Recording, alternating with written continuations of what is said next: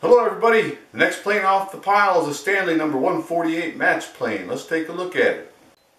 This is one of the rare occasions where I actually got my hands on a plane that doesn't need a whole lot of work. Stanley made 3 different versions of the match plane. The easiest way to tell the difference between the 3 is to look at their handles. This one is marked 7/8, the other 2 are 3/8 and 5/8. They're called a match plane because they will cut matching tongue and groove on boards for doing flooring or anything else that you need to use tongue and groove for. The tongue and groove is accomplished by using 2 irons. You can see them there, one on the left and one on the right.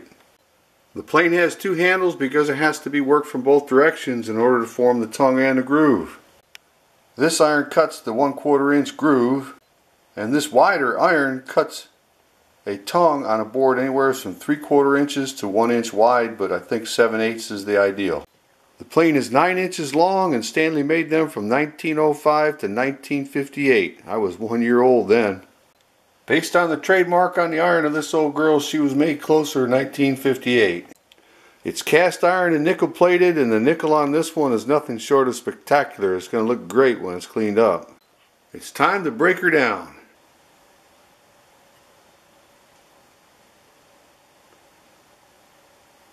And with the old girl broken down, it's easy to see how this old plane works. The frog is cast into the main part of the body and machined for the iron to rest on top of it. The irons are held in place by 2 lever caps that use screws through the top of them to tighten down on the iron. And then all you got left is the irons and the screws that lock the lever caps in place.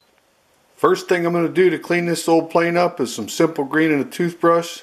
Deep sink, hot water, rinse it off and dry it. So the scrubbing's done. There is a difference. I don't know if you can see it. Next I'm going to use the wire brush and some 4/0 steel wool to kind of shine up the nickel plating again.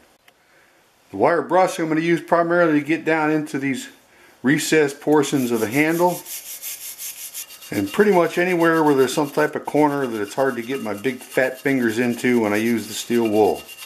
Next it's on to the 4/0 steel wool. Going to lightly buff over top of all of the nickel plating. And that brightened her up just a bit. There's only one place on this plane where the nickel is polished, and that's on the back side and the top of the handles. They're a little bit dull, so I'm going to take them over on my buffer and clean them up. I use a polishing compound on a soft wheel for this job.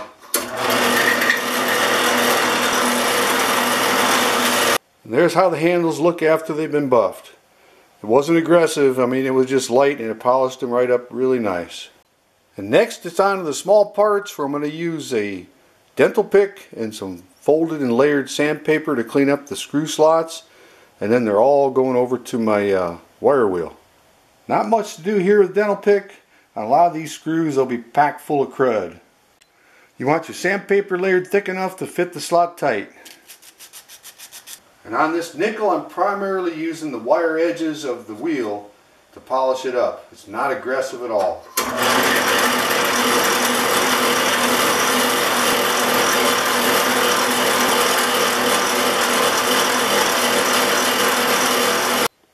And with those small parts cleaned up nicely, it's on to the irons.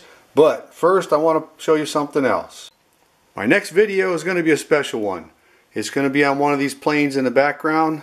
I'm going to give you a preview of what it is right here. It's at number 81. It's a scraper. So stay tuned for the next video, because like I said, it is going to be special. And back to the irons. The first thing I want to do is clean up the outer edges using 150 grit paper on my sanding block and sanding stick. The large iron has one machine edge where I can get my sanding stick flat on it and just clean it up. You can do the same thing by rocking it till you find the flat side. Back and forth on your lapping station. Both sides of the small iron are machined. Same thing, lapping station or sanding block. What you do not want to do is change the width of this iron, because then your tongue and groove is not going to fit right. So it's got a slight indent on the sides. They're not perfectly machined flat, so the sanding stick works real good to get in there and get that. The edges of the large iron that are not machined flat, the worn out old sanding sponge works real good for cleaning it up. The back sides of these irons are not machined flat. Steel wool will work fine on them because they're not bad. You could use your sanding sponge if it was needed a little more aggressive. I can use this steel wool, and when I'm done I can still see the bluish tone from when they tempered the irons. And that's what I want. I want to keep that. If you're not worried about the original machining marks on the front sides, you can take it right straight to a lapping station. Otherwise, I can use my sanding stick and hold it perfectly flat and run it in the same direction as what the machine marks are. After that's done, my old worn out sanding sponge, and then a little bit of 4/0 steel wool, and it's cleaned up good, not looking like brand new, but the original machine marks are there.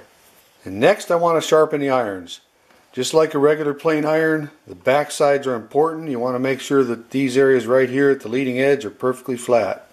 I do that on my lapping station.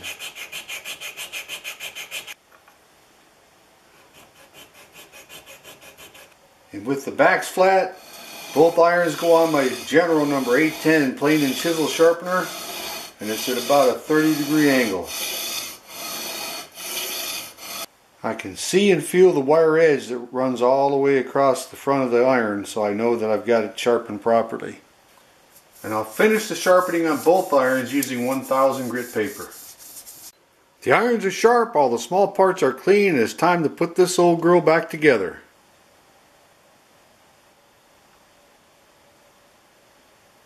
And there she is, looking good and all ready to be put back to work. Definitely a fine looking old plane. Look at that. She says, I'm looking for a good home and somebody that's going to make tongue and groove with me. Here's a look at the back side. And the business end is looking really good too. But before I take the old girl on a test drive, I want to show you this Sargent equivalent of the Stanley plane. Sargent made the 1068. And just like the Stanley, this old Sargent has 2 handles and 2 irons to make tongue and groove boards. And just like the Stanley number 148, this Sargent number 1068 has a 1/4 inch iron in there, so it will do 1/4 inch tongue and groove. The old Sargent's been around a while, and as you can see, the nickel plating is almost completely worn off because you can see the copper underneath showing through. That old Sargent plane is a project for another day. It's back to the 148, and looking at how it actually works. Let's talk about the tongue first. Here's the end of the plane, and there's a picture right there that shows you exactly how the tongue is cut. I think a picture's worth 1,000 words. And here I've got the plane switched over to the other side to show you how the groove is cut. And there's a picture that's worth 1,000 words. And while pictures might be great, nothing as good as taking her for a test drive. For this test drive, I'm going to use 7/8 of an inch thick walnut. This piece has got a lot of figure in it, so it should be challenging.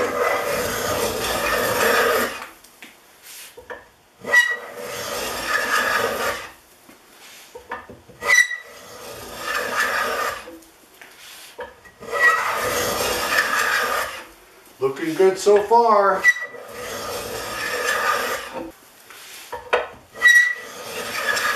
The figured wood is a bit of a challenge, but I think this old plane is up for it.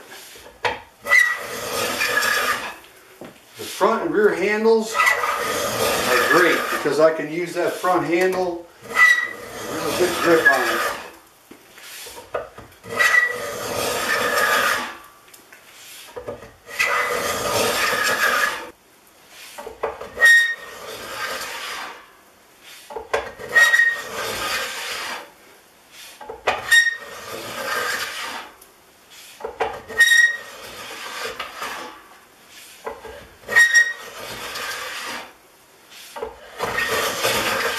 You know the groove is done when the plane doesn't cut anymore, and that's where we're at right now. If we make a pass all the way across and it's not taking off any more wood. So that's it for the groove. Now it's time to cut the tongue.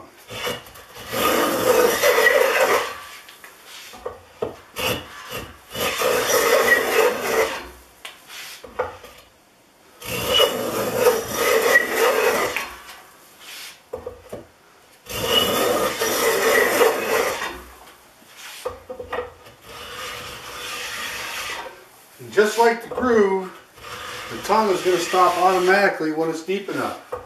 And I'm not getting any more shavings, so that means that we're done. And when she's all done, you end up with some nice looking tongue and groove.